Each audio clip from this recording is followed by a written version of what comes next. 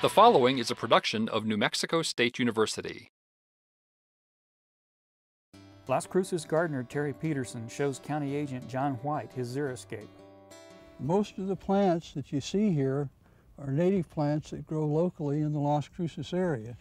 If you drive around, you can see these guys on the side of the road. You can see them along the desert. And most of them are very nice plants. Once you get them established, they don't take a lot of water and they don't take a lot of care. The bugs will get after them because the bugs have been here as long as the plants have been here. But the plants have learned how to exist with the bugs, so they'll survive without a lot of pesticides or a lot of worry.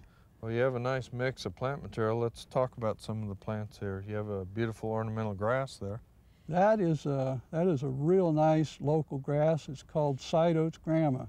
That particular clump is about 3 years old. And eventually it'll get a ring in the center of it that'll be dead, and it'll make a nice ring, or about that time you can just take and dig it up and divide it and make a lot of other clumps. Okay. And then we have the nice kind of beginning to bloom over there in the background. That's a rabbitbrush. It's really a good plant. In that little clump there's 3 varieties, and each one blooms at a different time. Okay.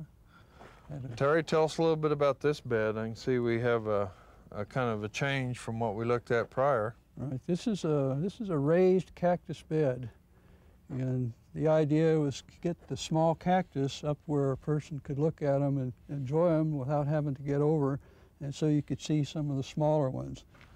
Terry, this is a nice kind of clean looking area here. Got a lot of different cacti in here. Well, this is designed to do something different with rocks and gravel. I see you have some pots with cacti in them. Is there a reason for that? Well, those cacti aren't hardy here. They'll freeze and die if I don't take them inside when it gets cold. Okay, so just kind of temporary housing. Right, and they look nice. They want to be outside. The preceding was a production of New Mexico State University. The views and opinions in this program are those of the author and do not necessarily represent the views and opinions of the NMSU Board of Regents.